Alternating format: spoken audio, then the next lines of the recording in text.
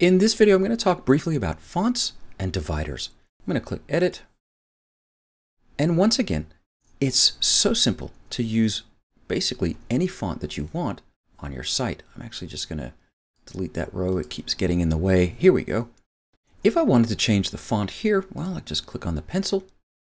You'll see we've got some spans in there as well. It's an H2 element, but the font family is Verlera Round. This is a Google font. I don't like that.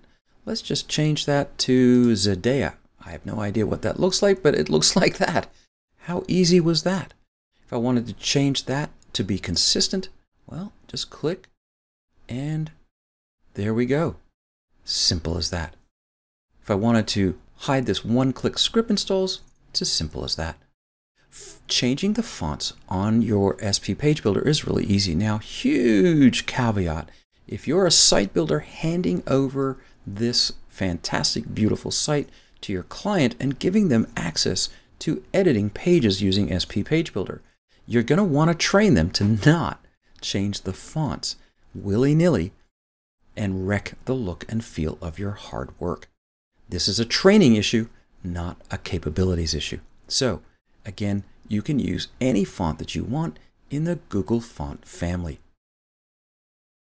Let's say I wanted to add a little flair here. I'm going to click on the row options.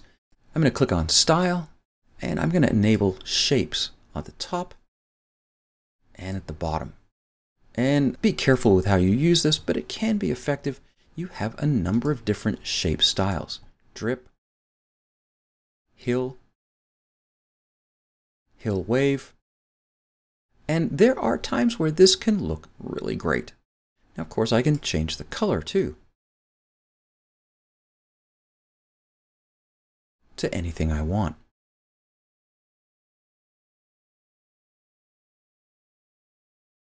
I can now copy that color and make sure that I put it in the back. I can flip the image, I can invert it, and I can bring it to the front so it even covers over some of the text.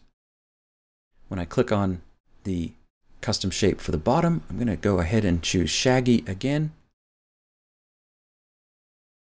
Paste the color in so it looks a little bit consistent. Once again, flip, invert, bring to front. I have all of those options. I can even combine them with other background options.